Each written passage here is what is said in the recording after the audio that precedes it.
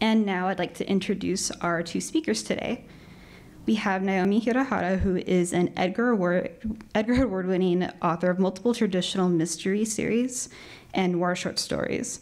Her Masarai mystery, which has been published in Japanese, Korean, and French, and features a Los Angeles gardener and Hiroshima survivor who solves crimes. The seventh and final Masarai mystery is Hiroshima Boy, which was nominated for an Edgar Award for Best Paperback Original. Her first historical mystery is Clark and Division, which follows a Japanese-American family's move to Chicago in 1944 after being released from a California wartime detention center. Her second, Leilani Santiago Hawaii mystery, An Eternal Lei, was released on March 22nd this month.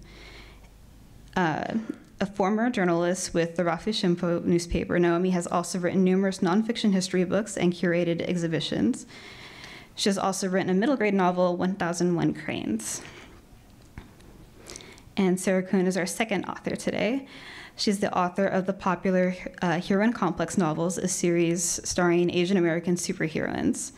The first book is a Locust bestseller, an RT Reviewer's Choice Award nominee, and one of the Barnes & Noble Sci-Fi and Fantasy blog's best books of 2016. Her YA debut was the beloved Japan-set romantic comedy I Love You So Mochi. It's a Junior Library Guild selection for a nominee for YALSA's Best Fiction for Young Adults.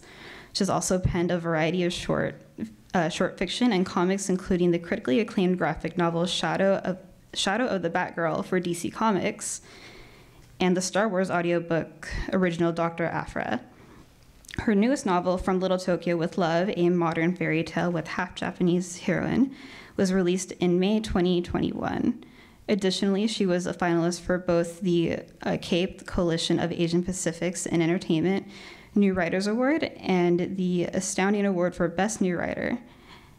A third-generation Japanese American, she lives in Los Angeles with her husband and has an overflowing closet full of vintage treasures. So yeah, welcome Naomi and Sarah.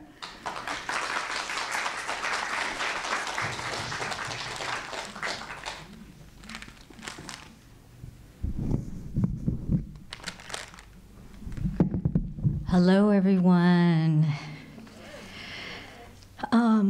Guess what? We're doing a hybrid. And by the way, I love coming here to the Japanese American National Museum because this podium is like the right height. You know, this is like the perfect place for me. So everything is a little bit different, right?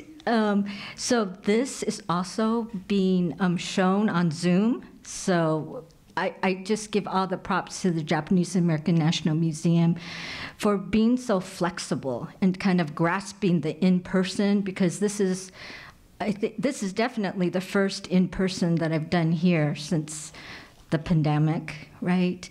But yet, you know, reach out to people who are not so comfortable coming out. So thank you so much, Janum. So I'm going to explain today's program. We have special guests. We have readings from professional audiobook narrators, like the narrators of our books. And this is the first time we've ever seen them in person.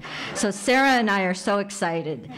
And then Sarah and I will have a conversation, and we're going to have a Q&A at the end, and that's going to be a tiny bit different because some of you will be texting. Even though you're in the room, you'll be texting your questions in. So get your phones ready. And Joy or Elizabeth will explain more later. And we also will have a door prize. So that's the old school element that we've kept in. So I hope you have your tickets. If you don't have it, don't worry. We'll get you later.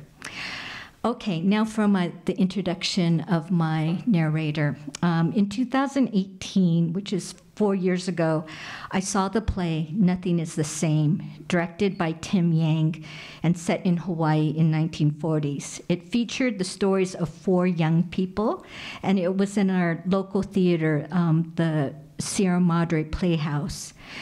And in it was this actress named Chloe Madriaga. Jump forward to 2020 when we sold the first Leilani Santiago mystery, Iced in Paradise, to Audible.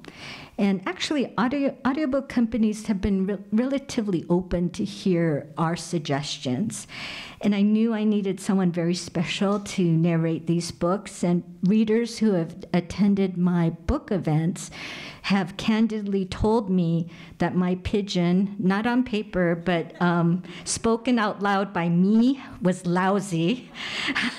And then I remembered Chloe Madriaga, and born and raised in Maui, and who happens to be of Japanese, Filipina, and white descent, just like Leilani. So she is the Audible reader for Iced in Paradise and the this book that just came out, An Eternal Lei. And she'll be reading of the beginning of An Eternal Lei now. After her reading, Sarah will introduce the narrator of her book, From Little Tokyo with Love, and then Sarah and I will have a conversation here. So, Chloe.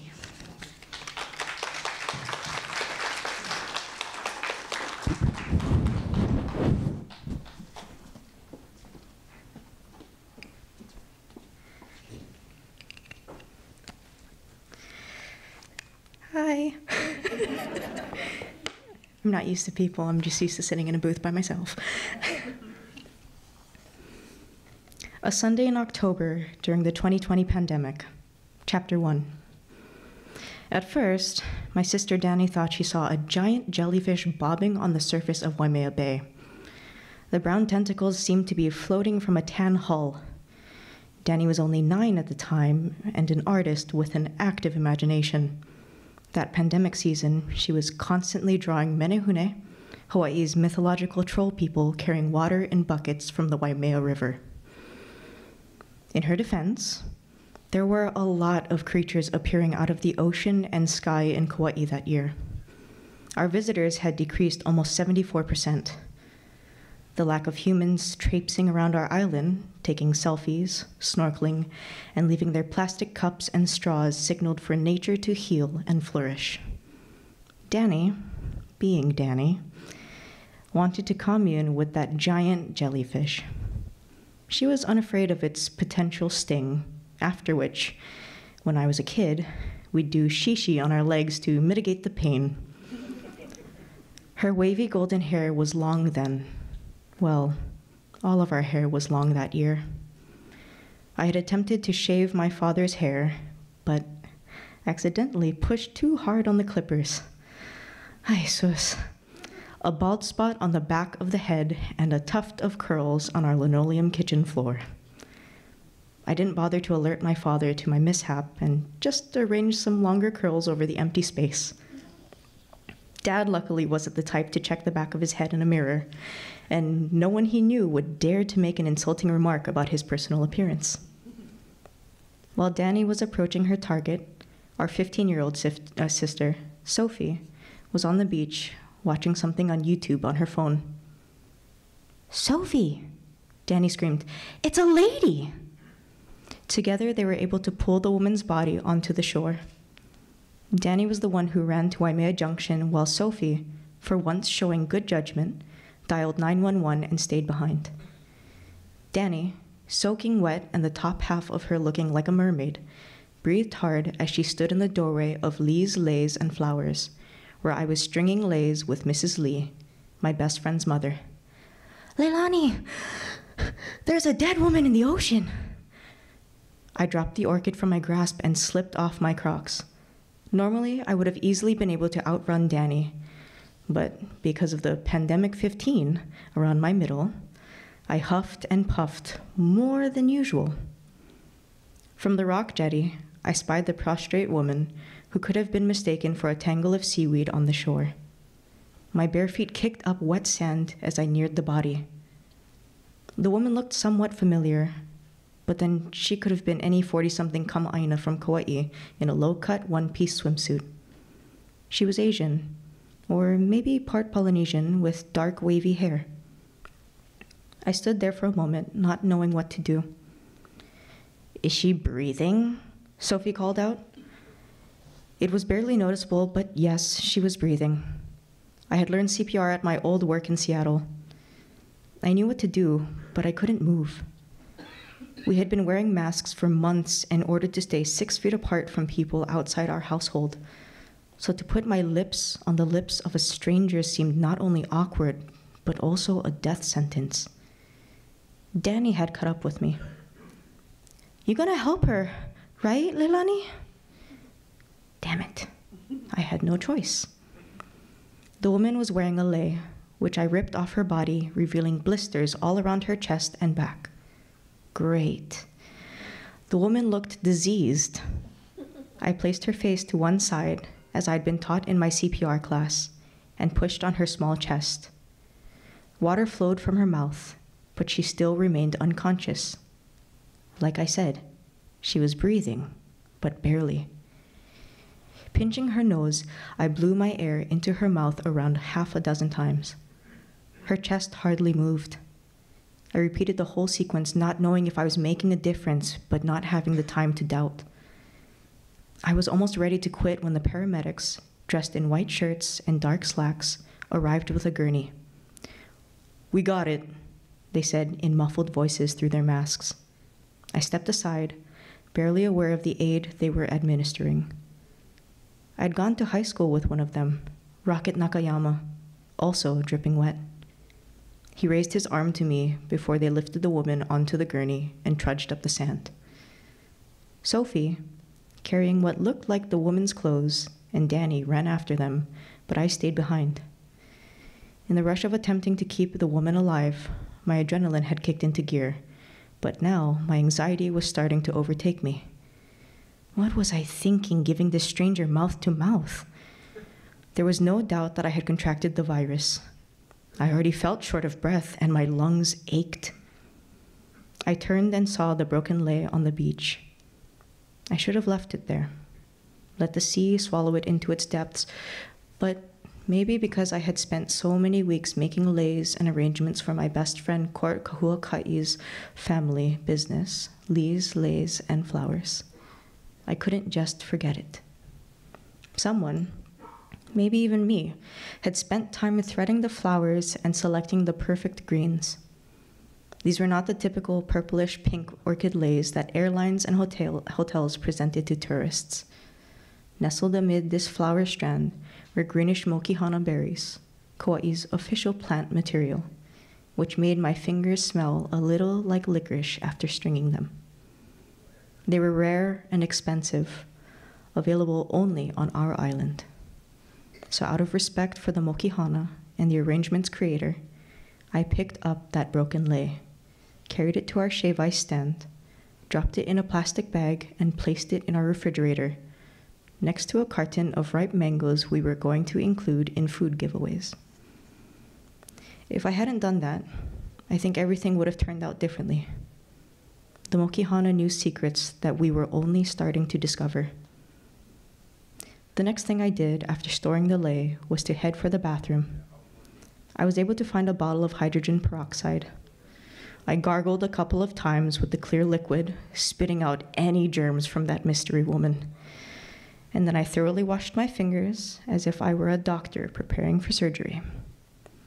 By the time I emerged from our now shuttered shave ice stand, a black and white car marked Kaua'i Police Department was parked out front in the Waimea Junction lot. Waimea Junction had been my second home since I was born. It was a cluster of storefronts, the originals, Lee's Leis and Flowers, our Santiago's Shave Ice, my father's Killer Wave Surf and Snorkel Shop, and D-Man's Corner Watering Hole, next to a new one, Books and Suds, our landlord's soap and used bookstore that never really got off the ground. My breathing grew shallow again, and I got chicken skin, my typical reaction when I see the police. It was a visceral reaction from the times I was in the backseat of a squad car during my troubled teenage years.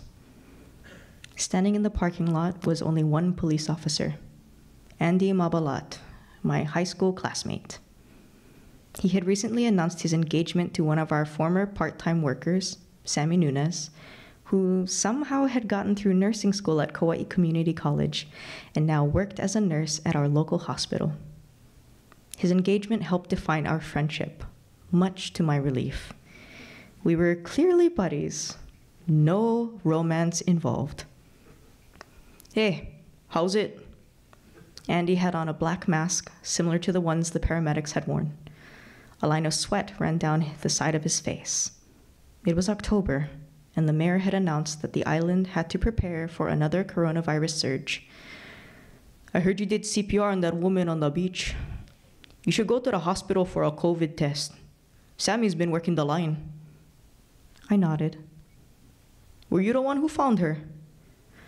Danny was, and then me. Sophie, as usual, seemed to come out of nowhere. Danny walked slowly from the shave ice shack, biting the end of a plastic spoon. She was as suspicious as I was of the police, even though today it came in the shape of Andy. Andy had Danny sit across from him on a picnic bench. Tell me everything that you saw. Huh? Danny craned her ear toward Andy, not understanding what he was saying. He was the type who mumbled his words anyway, so the mask wasn't doing him any favors. Tell him what happened at the beach, I interpreted. Danny recounted her story, giant jellyfish and all. Sophie, not to be outdone by her younger sister, interrupted a few times. Only able to pull her in because I went in to help. Had you seen this woman before? Both Danny and Sophie shook their wet heads. She not from Waimea, I added. That much I knew for sure. Emily, the second of us Santiago sisters, just a year younger than me, crossed the street wearing a maroon Santa Clara University mask, a backpack hanging from her right shoulder. From the time she began attending law school in California, her gait had changed. Before, she had sauntered, but now she almost marched as if she'd been imbued with a new sense of purpose. What happened? She asked as she neared the picnic bench. Em, it's so awful. Danny got up and wrapped her arms around Emily's shoulders. They were the two Santiago sisters with golden hair. They looked like fairy princesses. I mean, real fairies from the wilderness. In a second, Sophie, dark-haired like me, was also part of the group hug. For 2 weeks after disembarking from Southwest Airlines from San Jose last August to finish her law school studies from home, Emily had had to quarantine herself in my bedroom while all of us left meals for her by the door. Ever since she could leave that room, the girls had followed her every move. Even Andy's face softened when he saw Emily and the girls in the tight embrace. He transformed into the old Andy, the Andy who had ordered super grape shave ice with 2 generous squirts of syrup. Maybe we can take a little break? He turned his attention to me. Can you do me a favor? I waited. Can I have a shave ice? Doing something mundane from the life before was actually a relief. I ran a clean rag over our shave ice machine, which had been sitting there unused for months.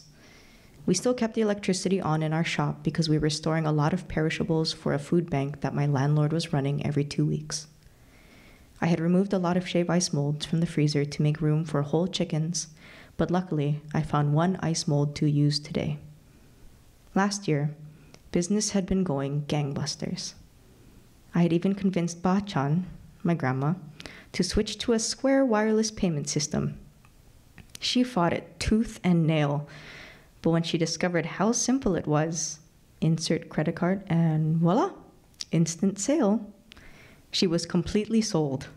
She became so excited to make transactions that she was constantly bothering people, even our landlord Sean, to buy anything, even a 25-cent postcard with a credit or debit card. I was considering maybe opening a pop-up store in California, specifically in Silicon Valley, where our Sean was from. Back then, there were no limits, and I was more than surprised to discover that I had gotten so into making the business a success. Everything had changed this year. Ba-chan might have been affected the most. Despite her saltiness, she loved being in the thick of things, whether it be at the shave ice shack or at her ukulele lessons. All of that was gone now. Shoganai, she said. It can't be helped. Sean waived our rent money. That saved our skin, for sure. Dad pivoted from producing his killer wave Hawaiian shirts to using his ridiculous fabric for making masks. Since inter-island travel was being allowed without a quarantine, he was in Oahu now, making his pitch to the ABC store chain. Mom was at the sewing machine making the prototypes, while Danny, the most artistic of all us Santiago sisters, pinned fabric and cut out patterns when she wasn't Zooming for school. Killer Wave, my dad's surf shop, was now open by appointment only for locals who needed some surf wax or maybe a repair. Kelly Kahuakai, my longtime buddy, brief romantic interest, small kid stuff, and Court's husband, left the shop to join his new bride's flower business next door, which was way more lucrative anyway. Although we didn't have visitors coming to get married on the island, folks were still having intimate weddings, graduation and anniversary celebrations, and funerals. Kelly was also attempting to expand onto the mainland with an online business. Pikello, Kelly's brother, had moved out of the shed in the back of his and Kelly's family home, much to Court's relief, and found a job with a kalo farm in the Hanalei Valley on the North Shore. He had given up for now, a return to the military, and instead of a gun, he brandished a machete. He stayed primarily in a spare room of our family friend, Rick Chen, in Hanalei.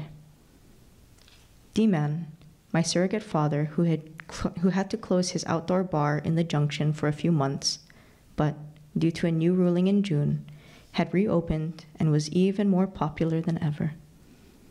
I wanted to help D-Man, but my father, now a recovering alcoholic and having a complicated relationship with the old surfer, banned me from being a bartender. Everyone seemed to have a new purpose, but to tell you the truth, I was lost. I had to say goodbye to my dreams of taking my shave ice concoctions to the rest of the world. I did sometimes say shogunai, like bachan, but more often than not, I felt mad as hell. I tried to cope by making ices for everyone. I knew what everyone wanted without asking. Andy's Super Grape, Sophie's Blue Monster, which literally is a monster combination with blueberry and root beer. No chocolate ice cream today. Danny's Passion Fruit, and Emily's Coconut. For myself, an ice with Kona coffee, black with no cream or sweetener. We sat at the picnic table, probably only 6 inches apart. I know Mayor Kawakami would not have been happy that we weren't social distancing, but at least we were sitting outside. Anyway, Emily, the girls, and I were part of the same household. It was only Andy who was the outsider, the person outside of our safe pod. The Lee's delivery vehicle, a red minivan, pulled into the parking lot. Court and Kelly, both wearing killer wave masks, emerged, Kelly first. Court was now literally waddling, her swollen belly resembling a giant mango. "Look at the lady that we found in the ocean, Court." Sophie ran up to her, holding out her phone as Court struggled toward the picnic table. "Put on your mask." Kelly, who before had been all smiles and sunshine, had become ultra protective during his evolution into a future father. Leaving her phone with Court, Sophie ran inside the shack while I pulled my mask up from around my neck. Court, one hand on her belly, studied the photo on Sophie's phone. "I've seen this woman," she said. Andy leapt from the picnic bench and slid on his mask, hiding his purple-stained lips. He was now sporting his sunglasses, making him look more imposing and less like Ohana. He stepped a few feet closer to Court. "She ordered a lei from me, a mokihana one." "When was this?" Andy started typing on his phone. "Yesterday late afternoon, she was my last customer. I told her that I couldn't get the mokihana berries until the next day." "Did she pay with credit?" "No, cash." "Did she say anything?" "She seemed, well, a bit off. She couldn't get her words out right. Remember, Kelly?" Kelly was uncharacteristically quiet, frown lines over his big brown eyes. Andy glanced at the eaves of Waimea Junction. You have that new security system, eh? One of the improvements our landlord Sean made when he took over the building was to install some cameras throughout Waimea Junction. We had some petty burglaries over the past few years, and he figured that it would at least be a deterrent. That equipment's jacked up, Kelly said. I haven't heard any problems with it. Court readjusted her mask so it sat higher on her nose. I sensed some domestic discord and butted in. Anyway, you have to talk to Sean about all that. Sophie, wearing her Harley Quinn mask, emerged holding something in her skinny right hand. Hey, Leilani, is this the lei that the lady was wearing? Found it in the refrigerator. I couldn't see Andy's eyes through his sunglasses, but I could figure out what he was thinking. Leilani Santiago is holding out on the police again. I was going to tell you, I told him. Yeah, right, I heard that one before. Andy switched over to being Mr. Police Officer, and he confiscated the bagged lei. His eyes then fixed upon Sophie's phone. You're not gonna take that, I said. We had some past run-ins with him illegally seizing cell phones. Well, then airdrop that photo to mine. I attempted to make the photo transfer, but Sophie pulled her phone from my grasp. I can do it, she said. As a teenager, Sophie had become even more cantankerous and strong-willed. Bachan had commented recently that she was turning out to be exactly like me, but both of us pretended that we didn't hear her.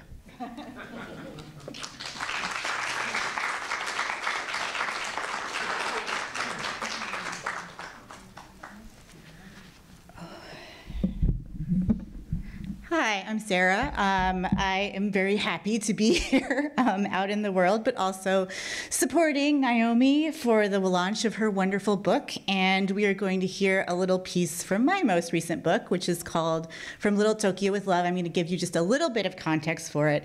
The book is a modern fairy tale. It's about a half-Japanese girl, a teenager named Rika. She is a tragic orphan, and she has grown up right here in Little Tokyo. She does not believe in fairy tales or happily ever afters or romance or love or anything like that. She's very cranky, and she ends up going on a quest to find her long-lost mother because it turns out she might not be an orphan after all.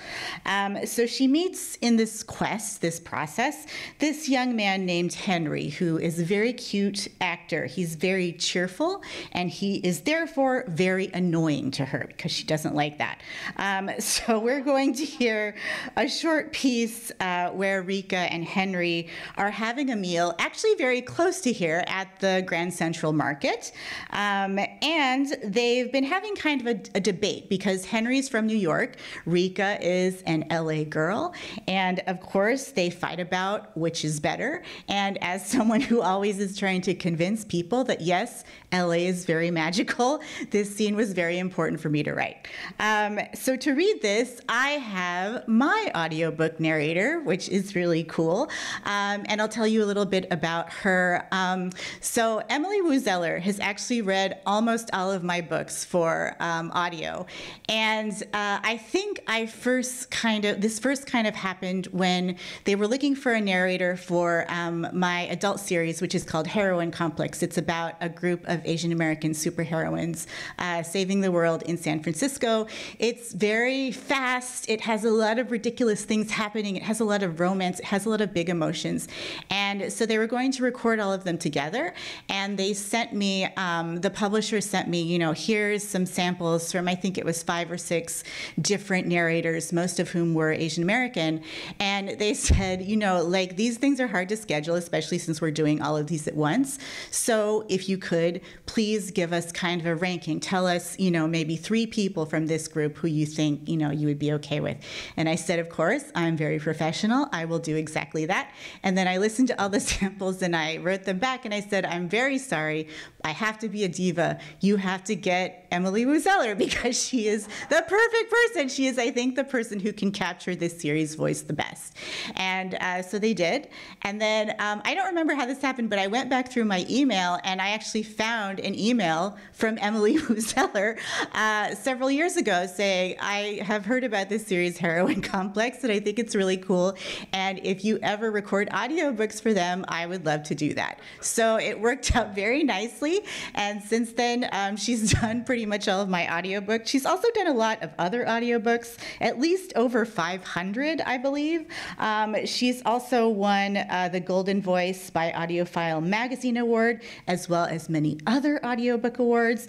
And like I said, has recorded pretty much all of my work, including a recent Star Wars audiobook original called Dr. Aphra. So to read this scene, I would like you to all welcome Emily Wu Zeller.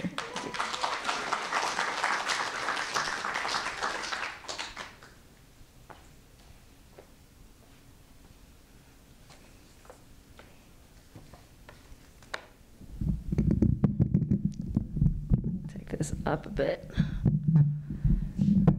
Okay.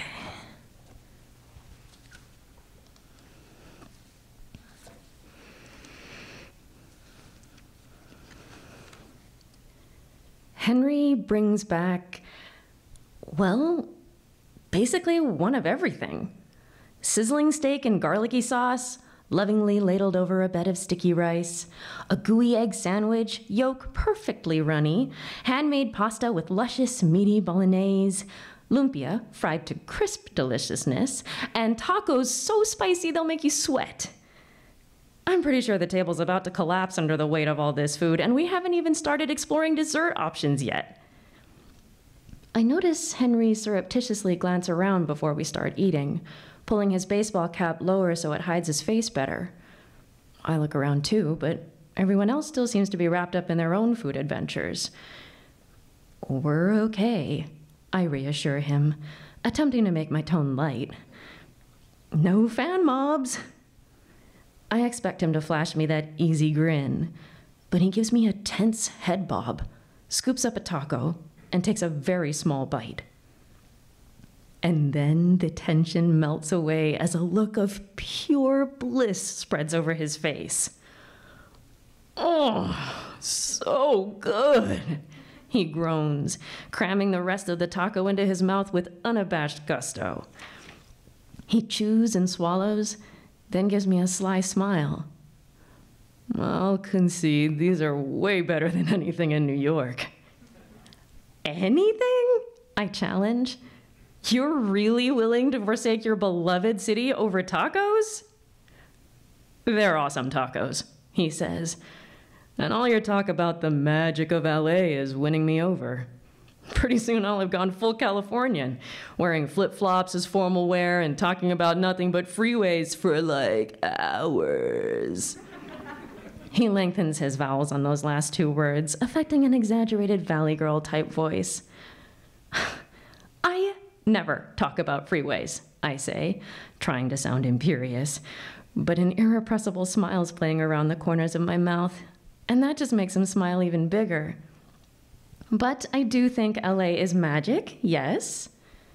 How did that even start? He says. You do not seem the type to see things that way. I think, I pause and take a bite of my own taco, the potent mix of fresh spices exploding on my tongue. No one's ever asked me that before. Maybe it has to do with growing up in Little Tokyo, I say slowly, trying to figure it out. I know people think everything in LA is new and like made of cheap plastic or something. No sense of history or culture. I give him a pointed look, and he shrugs and grins, like, yep, guilty. But Little Tokyo, it has so much of that history, that culture. It's been around since the early 1900s, and it's been through a lot. It used to have the largest Japanese American population in North America. And then so many people were forced to abandon their homes and lives because of incarceration during World War II. But they rebuilt after. When I walk those streets, I pause, a surprise lump forming in my throat. I find myself with a napkin trying to stave off unshed tears. These tacos are spicier than usual. Mm-hmm, Henry says, sounding like he doesn't buy that for a second. When I walk those streets, I continue, I can feel that sense of history and community and struggle and passion. There are so many stories jammed into every block. The whole neighborhood feels so alive. And then, of course, there's Mr. Sherman. Mr. who? Henry says. Mr. Sherman, I say, my grin reinstating itself. He's this ancient cat who's guarded one of the neighborhood boutiques forever. No one knows exactly where he came from or how he's lived this long or why he has eyes that legit look like human eyes. But he's always there, flopped in the doorway and shooting haughty cat glares at everyone who passes by. Tell me that's not magic. It absolutely is, Henry says, nodding vigorously. All right, fine. Between Mr. Sherman and the tacos, you've convinced me. LA is an enchanted wonderland. And that's it.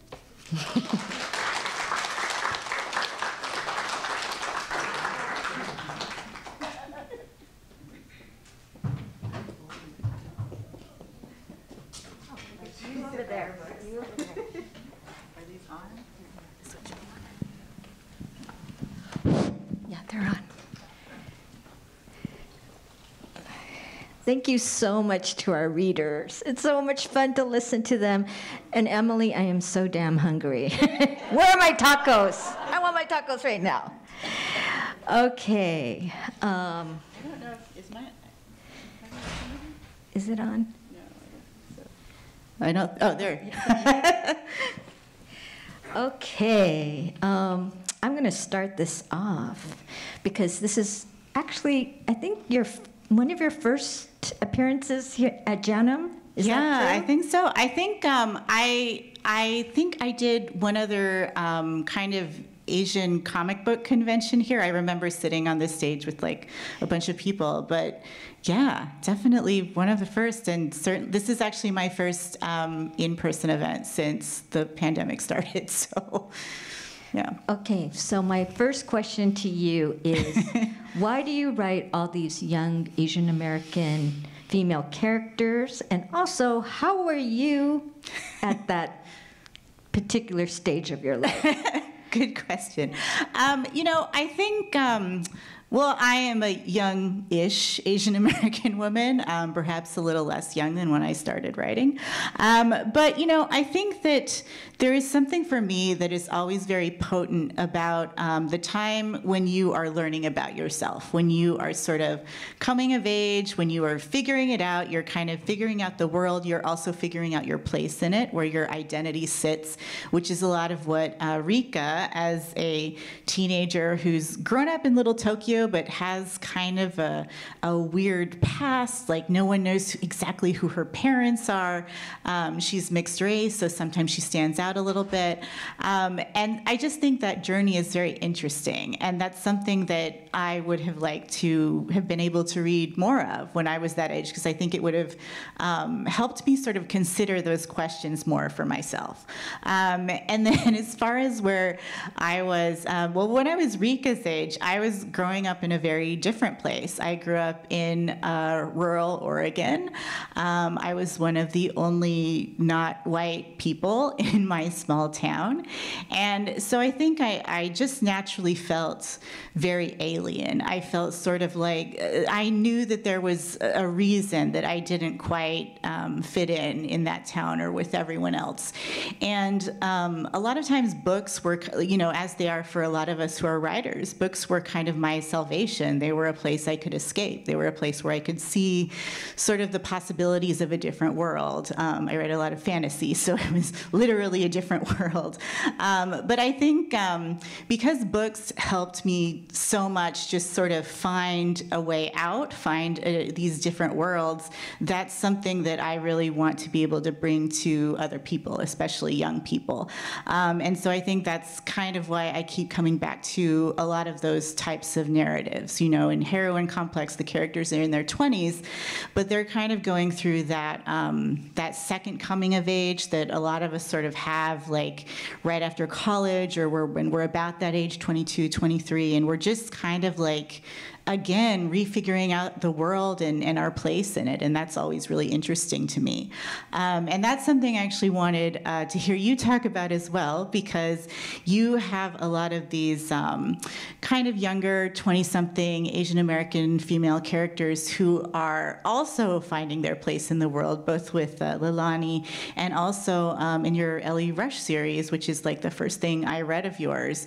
And I always think it's interesting when that sort of coming of age or second coming of age idea is in the body of a young woman who's also an amateur sleuth, because she's sort of like sleuthing out this mystery, like finding clues, but she's also sleuthing out her identity. And I felt like in this book in particular, you actually have that with several young women characters, where they're kind of like figuring out who they are in this world, also during the pandemic where everything's so different. So I was wondering if you could talk about that as well, like what kind of inspires you in that area. Yeah, because it's interesting. Because I have my Masa Rai series, who's very different. He starts off, he's a 69-year-old cranky man, and that's actually my alter ego. So, you know, Sarah, it's kind of interesting. I had to work my way into a female voice. So I took a break from Moss, and I did that middle grade book. Mm-hmm. 1001 Cranes. Yeah. So I had to inhabit a 12-year-old girl in Gardena, and then I could move up. But I love writing either older characters or like this 20-something women, and I think they're both people who are easily dismissed by people. They see them on the outside. Oh, I'm not going to talk to these people, and I just find that extraordinarily interesting and a great minefield. I think for myself, my 20s, that's when I was like a very strange person, young person. I was an international relations major in college, and I wanted to save the world. I was one of these very idealistic people, and I actually spent a summer in Ghana, West Africa, and I got really, really sick. I had malaria. I had, all these different ailments and hepatitis, and people there were saying, Naomi, why are you here? It's like, if you want to help us, change America.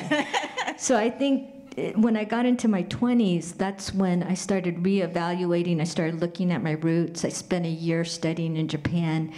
And then I came back, and it's like, I really want to write, but I wasn't on the fast track to writing.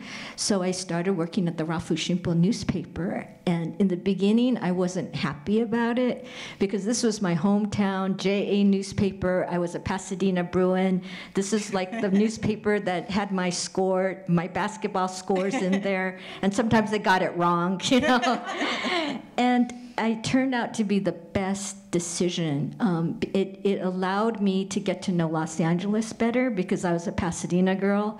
I learned more about Japanese American history, and then I went to Gardena and Crenshaw, Boyle Heights, all these places where our history is so important. So I think, and then the tail end of my 20s, when I returned as editor, was the riots here in Los Angeles. So I think because of all those seminal experiences, both inside of me and externally, I just gravitate towards that decade. I'm a former journalist too. It's funny how that. What did you do? That I was mostly an entertainment journalist. So I started in high school and college. I edited my school newspapers and all of that. And then when I graduated, I was in the Bay Area, which is why I set Heroine Complex in the Bay Area. That was where I felt like I kind of had my second coming of age. And I ended up working for a website that's actually still around called IGN, which was a big gaming and kind of nerd entertainment website. And since I was a nerd and I had grown up, being obsessed with Star Wars and Star Trek and all of these different things that again sort of helped me escape, I was like, how cool, I can write about those things and people will pay me. And so I ended up doing that, and I worked at some other publications. I worked for a while at actually the official Star Trek website. I think if you go on it, you can still see some encyclopedia definitions that I wrote. And then my last full-time journalism job was actually Backstage, which is, the Actors trade paper, which is both here and in New York. I was in the LA office. And I think, I've been asked a lot, how did this former career sort of, like you were saying, influence your fiction writing? And I feel like actually a lot of it was towards the end at Backstage. A large part of my job was writing these really in-depth profiles of different actors and performers. And at Backstage, the idea was always, we're talking about craft. This isn't so much about the celebrity or who someone's dating or their personal life. It's kind of about how they got about breaking in, how they stayed in, and how that craft sort of influences them. And so I think I was very comfortable writing about other people. I was not comfortable about writing about myself. And now every book is sort of about myself. But I felt like in writing these profiles and asking questions and going in and talking to other people that this actor was close with, I was always doing that sleuthing. I was always trying to find what is the core of this person? Why did they become an actor? What is it that sort of drives them? Why are they drawn to certain things over others? What are their dreams? How did they kind of come to those dreams? And so I think because I was always trying to find basically what is this person's truth? What is their story? Yeah. That sort of helped me when I was starting to create my own characters, because it's a similar process, right? Finding what is this person's story. Yeah, I did a biography on Georgia Artani, who the museum owes a lot to. And I think I did that before I did novels. And I think that, because it was what is the KNOT of this person? What is the core of this person? And I think I carried that with me in developing Moss. But with this particular From Little Tokyo with Love, I'm wondering if this is maybe one of the few or only YA book that takes place in Little Tokyo. What do you think? Yeah, maybe. I think it's the only one I've seen so far that has it in the actual title, for sure. But I think that, as publishing has started to evolve, there are certainly many more Asian American, Asian, Pacific Islander writers who are now telling stories that are closer to them. Because, even just a few years ago, I feel like it really wasn't that long ago, there was sort of this what people call conventional wisdom, but honestly is actually just racism, where it was if you want to be really famous, if you want to really publish in a big way, you have to sort of hide those parts of yourself. You have to either write, white protagonists or protagonists of color that are written for the white gaze, that are written so these characters are palatable, so they're kind of people's ideas of what, say a young biracial Asian American girl is. So, I don't know if it's the only, but I think it's at least the only one I've read that's set specifically in Little Tokyo. So I think each one of you, since you're here in Little Tokyo, you need to buy this book. And I'm not even just trying trying to sell that. I really, honestly, to me, it's like an emotional experience when you open up this book published by Penguin Random House, and it has Suehiro in it. It has Bunkado in it. It has the JCC in it. It mentions this place, right? Yeah. And I think it's just so wonderful. I mean, I know you're a Claudia Kishi, right, fan, you know. Like, for me, like, growing up, I had, like, I think it was the 5 Chinese brothers, or something like that. Was it 6 or 5? I can't remember. And then there was the duck, was Ping or Ping. That there was nothing out there for my generation. So it's just wonderful that you have this. So how did you build how did you decide I want to have it set here and, you know, here? How did you make those kind of decisions? I mean, I think, like, you know, for both of us, I feel like place is really important, right? Like, from your books, I've always gotten wherever they're set, it's like another character, you know, it's what makes the atmosphere of the book. And I can't remember exactly how I landed on this, but I do remember that, first of all, I wanted to set something in Los Angeles because I'd actually never written anything set in LA. Everything I'd written previously had pretty much been set in the Bay Area. And I had really, you know, since I had started my fiction writing career, I had really fallen in love with LA. You know, I just feel like it's the most wonderful place. Like Rika, I do think it's magic. And Little Tokyo was a neighborhood that, you know, I had come to as an adult. I did not have her experience growing up here. And that I do remember kind of having that same feeling, you know, from the passage that Emily read so beautifully, of just like, I felt like it was so alive. And I felt like as soon as I kind of walked down the street, I just felt like very at home. And that wasn't an experience I had really had growing up. You know, when I was sitting for the first time in Suehiro, I kind of had this feeling of like being in my grandma's kitchen. And it was very comforting. It just felt like home. And so when I was thinking about, you know, where would you set a modern kind of Asian American fairy tale, you know, with this girl who has this complicated past, that seemed exactly right, because it also felt a little bit like a small town enclosed in a larger city that had all of this culture and all of this history and all of these great stories, you know, of like different characters, like the cat who is a real cat. It just like felt like something that was like, this is going to feel magical. And I kind of wanted to show people who hadn't been there yet, like that feeling. Like if you go here, you'll kind of get that feeling. But yeah, it was fun to do that. It felt like it definitely added to that fairy tale feel. And you know, I find your books very inspiring in that regard. I think like you were talking about, you know, how when you were younger there was kind of nothing you could read that had that representation. And I remember reading, you know, before I knew you, the first book of yours that I read, which was the first Ellie Rush mystery, and just feeling like, wow, this character is like mixed race, Japanese American, like she's kind of a mess, she's just doing her best, like she's always in Little Tokyo, like going to different noodle bars.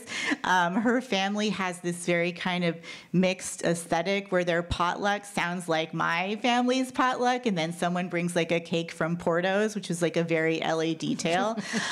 So I think like I love that reading your books also makes me feel that sense of home and that sense of place. And part of my, you know, the Asian American side of my family is also from Hawaii. So I've gotten that from this series as well.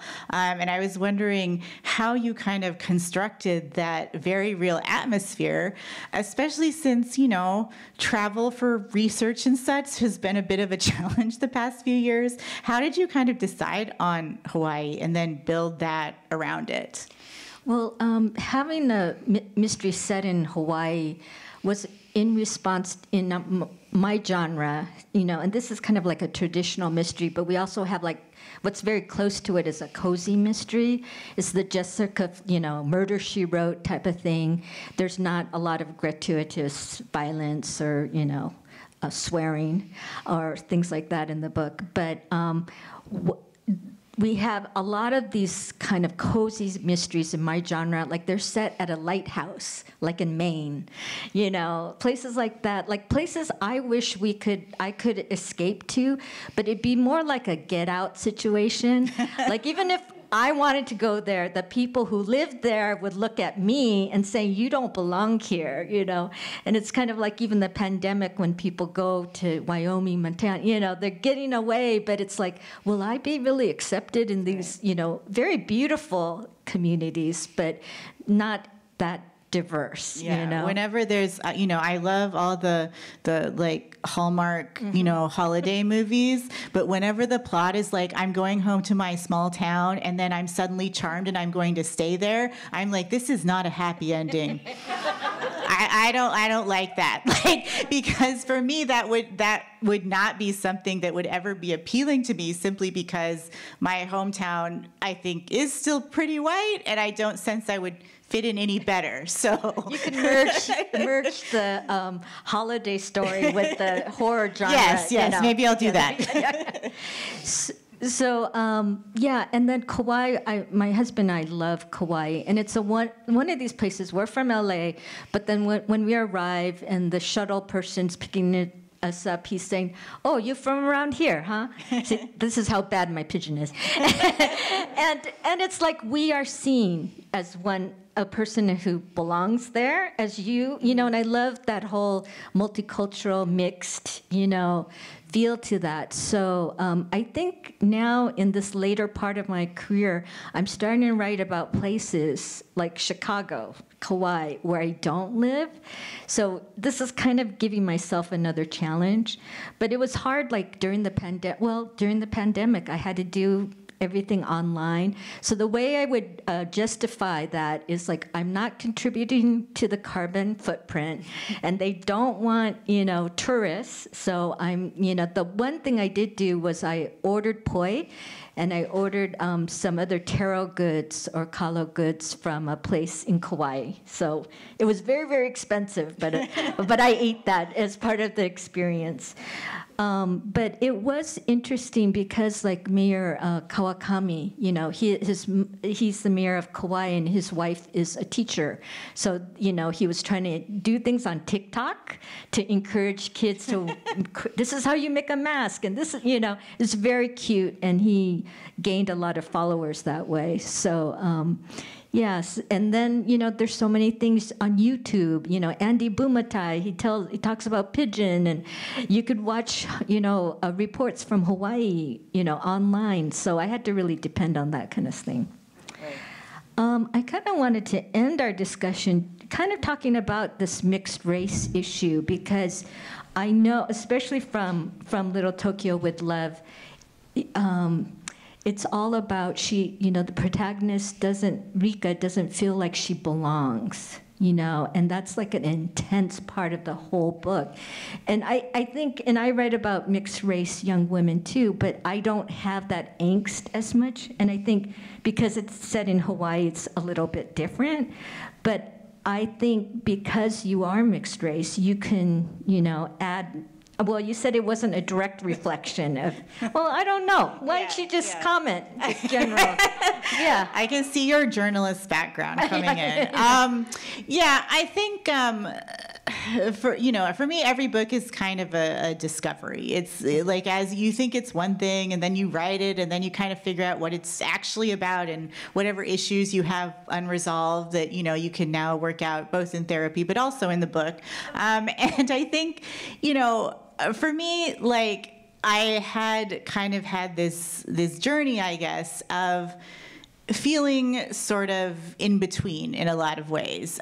In growing up in this very small white town, I obviously did not fit in, and I was coded as, I guess, like very Asian. Like, it was sort of like, you know, you are definitely like a person of color, even though you're quite pale for a person of color. You do not, you know, we don't know exactly what you are, but you do not belong here. Mm-hmm. And I did get a lot of those questions that I know that also non-mixed Asian Asian people get in different areas. What are you? Where are you from? No, where are you really from? Your English is very good. How did you learn how to speak it? You know, kind of all of those things. Yeah, that was my area. Yeah. The perpetual foreigner. Yeah. Right. So I felt like I got that, and I did feel a nice sense of family from the Japanese American side of my family, who were kind of centered more towards Portland. So it was a little bit more of an urban area, and they did have different, you know, festivals and gatherings and temple activities in the summer. So a lot of times I would go to those, and I would wear like my little kimono, and that was where I felt like, oh, this, you know, I just kind of belong here. Like, you know, this is where I fit in. And then sort of like moving to different cities, moving to bigger cities, I kind of became more aware of some of the different, I'm not sure what to call it, I guess kind of issues within the Asian American community, which, you know, there are kind of these conflicts sometimes between different kinds of Asians or non-mixed Asians and mixed Asians, or people of different generations, or people who are from Japan versus from here. And I thought that was really interesting. And I think one thing I was kind of trying to explore in this book is some of those kind of intra-community issues, and how, while, you know, I still think that white people are the perpetuators of the racism and the sort of white supremacist construct that then breeds a lot of these other things, I do think there are things that happen within our communities that we certainly need to address and we certainly need to work on. And I would really like it if that conversation wasn't quite as taboo as I feel like it often is. You know, I think a lot of times I felt like as a mixed person, I can exist in these spaces, but sometimes I am not allowed to complain or to bring up different issues, because I think I've gotten this feeling sometimes that I should just be sort of grateful to like be able to exist in this space. But certainly being in LA, being in Little Tokyo, and meeting a lot of other younger mixed Asian people, it was really interesting to hear how everybody kind of had that worry, I guess. And then meeting people, you know, all different people in the community. There's also kind of a little part in this book where this group of girls, including Rika, kind of talk about how the different ways that they feel like they haven't fit in different spaces. And what she kind of realizes, which is something I think I kind of realized being parts of these communities, is everybody feels like this at some point. Everybody feels like maybe they're not enough of something, or they're too much of something, or they just don't quite fit into what people think of as like an Asian person. And, you know, I just want to like encourage us to explore those different areas of Asian America and show that, you know, it's not just one experience. There are all these different experiences that we can sort of come together and talk about. So that was important to me. But yeah, I think like another thing that has always attracted me to your work, especially this series and the Ellie Rush series, was that exploration of mixedness. And what you were saying is so interesting because, you know, like the Japanese American side of my family, a lot of them are from Hawaii, so I went there a lot when I was younger. And that was a place where I did feel like, oh, there's lots of people here like me. There's lots of mixed Asian faces. There's lots of, you know, different family structures. I was wondering how you kind of like created that sense of like just mixedness that I feel like Hawaii has, you know, just in that community. Well, I think that's our world, you know, and I think with Japanese Americans, like my nephew is, you know, half Japanese, part white, and his grandfather on his mother's side's from Uganda, you know, and that's just a reality, you know. So if against maybe my journalistic side, that's our world, so it has to be reflected. And of course, in my you know, I don't want to say, oh, some of my best friends are mixed, but it's just a reality of our life. But you know, one thing, I have to hit this back to you right now. I'm sorry, but just because it is set around, you have a Miss Nikkei. Like, there used to be actually a Miss Nikkei international pageant, but you're kind of riffing off Nisei Week and the beauty pageants. Yeah. I don't know, do you know there's a book called Pure Beauty by Rebecca King Orion, I believe, and it's an academic looking at mixed race people in Japanese American beauty pageants. Oh, interesting. So that's a real issue that you kind of touched upon, which, I didn't know. So now you can work your way into like Asian American study classes. No, I love that. I mean, that was something like, I think, because this book had a little bit of a princess element, like she's kind of considers herself like an anti-princess, but she's surrounded by all, her whole family is like into Disney movies and the pageant and being princesses, and both of her sisters are princesses and, all of this stuff. And I've always been fascinated by that sort of idea, the pageant. In Oregon, we had the Queen of Rosaria. It was like the Rose Festival, because there are lots of roses in Oregon. And so it was always like the announcement of the court was always such a big deal. Like I remember I went to that event one time and I was like, who's it going to be? Even though I didn't know any of those people, they were just like girls from local high schools. But I was, oh my God, who's it going to be? Like it was so interesting. And I think for me, like exploring that is sort of twofold. One is that growing up, obviously I didn't see a lot of Asian American princesses in media, and I think we've gotten to a point where like I see white women saying things, oh, we don't need this princess stuff anymore, like we're done, it's over, it's not feminist. And I'm kind of like, okay, but a lot of us never got to be a princess. Like a lot of us never got that sort of like basic wish fulfillment experience, and I feel like we should get that, even if being a princess, like for this character looks different than what you might think of if you see Cinderella or whatever. And the other was, I actually remember one of the first exhibits I came to here, I think was an exhibit about like mixed race identity. And I remember there was like a little newspaper clipping that I read that was an old man writing a really angry letter about the Nisei Week court because some of the girls were mixed. And it was this like, this is not pure, this is not who we are, this is unfair. And it just like, it sort of like got to me because I was like, okay, so the white people don't think I can be a princess. And also this old Japanese man does not think I can be a princess for a different reason. And so it was just kind of this like, like another one of those in between, where do I fit in? And I remember talking about this book when it was kind of like in its nascent stages to one of my friends, Japanese American, who did grow up in LA.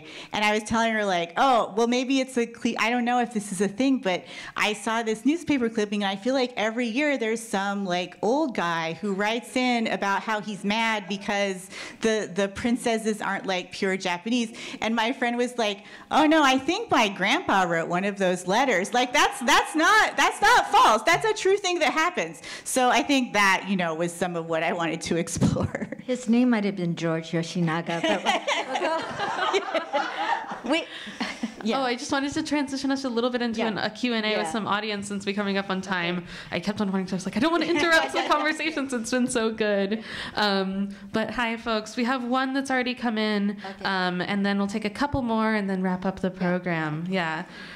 So we have a question from Veronica asking if either of you debated whether you should use first or third person point of view, and how did you decide to go with the first person? And then also how much of you is in your protagonist or other characters? Great question. Again, if I can see your journalist training. It's like throw it to that person first. I love it. I think for me, first of all, as far as how much of myself is in my books, I feel like I'm in probably all of my books. I think that there are characters I relate more to than others, but there's always a piece of me. There's always a piece of something I'm going through. Whenever someone asks, like, who's your favorite character that you've written, it's always whatever character I'm writing at the moment, because that's who I feel the closest to. And so I did feel very close to her because she's so crabby, and I felt like I was a really crabby teenager, and I also was kind of like, princess is gross. And then, of course, like as an adult, I became like very girly and was like, oh, princesses all the time. But I think like there was obviously something of me, and kind of like I was saying, saying, struggling to fit in this character in particular. And then as far as the sort of POV question, that's really interesting. I believe, I can't remember every single book I've written, to be honest, but I think I have written pretty much primarily in first person. And I think that is something that, for one, it just tends to feel a little more natural to me. My writing style, I write in a very, what people call a voicey style. That means you can really like hear the person in the sort of prose, in the internal monologue, and whatever that is. And I think also just the sort of genres and subgenres I write in, this is like YA contemporary rom-com. That lends itself very well to first person because it feels so immediate. It feels like you are with that person. It feels like you're experiencing all these big emotions and all of these things that we experience in our youth, where everything is just so at the surface and so fresh. And so I think, at least for me so far, the things that I've written have just lent themselves really well to that. Yeah, my Masarai books are all in third person, and there's a reason for that. I needed an interpreter, and that's the narrator, to kind of, because Masarai is such a complex character. He doesn't talk too much, but I don't really want to totally go into his head as first person. And with the women, all my books from a female perspective have been first person. And with mysteries, that's kind of tough. The challenge is because, with thrillers, you go into like, this is the sniper, this is the serial killer's mind, and you can pop in and out to wrap, to increase the tension. But if you're doing first person, it just has to be through this one person's point of view. How are they getting the information? Right. But in a way, it's a kind of a fun way, and I love voice too, and I think that's why I gravitate towards first person. But with Eternal Lei, this is past tense, which is different than the first book. And the reason why is I think it would be too traumatic to do something set during the pandemic in present tense. So it was kind of to distance, like, okay, she made it, right, so, right. Like we know she's looking back on it, as we will be as well one exactly. day. Yeah, I just want to remind folks that they can text this number. It's 213-632-6531 if you have any questions. We're going to take probably 2 more. So we have one here that's asking about the biggest challenge that you had writing your latest books.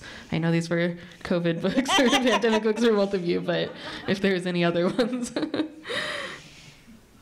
Yeah, I mean, I think exactly, because just deciding, okay, I'm going to, take on the pandemic, and that's not a popular decision. I think most people in the cozy genre of mystery are deciding to ignore it. Either have their book set in 2019 or before that, or just totally ignore it. And but I couldn't make that decision. I wanted to take it on. Yeah, no, I loved the way you handled that in this book, because I think when the past tense did help, because I was like, oh, she's okay. Like, she and her family are probably okay. I don't have to worry too much about them. And also because it isn't, like you were saying, kind of this enclosed community, it also felt like, okay, they are talking a lot about how they handle masks, like she's wiping down the shave ice machine, like they have their routine, which in a way felt a little bit comforting, because I was like, oh, I have my routines. I grew those windowsills green onions like everyone else. Like, we kind of developed all those little practices and habits during the pandemic. But I think that probably has been the greatest challenge with any of my recent books. This one, like I was talking about in the meet and greet before, I had sold it on proposal, so I wrote like a synopsis in 3 chapters at the end of 2019. And that meant I still had to write the rest of the book.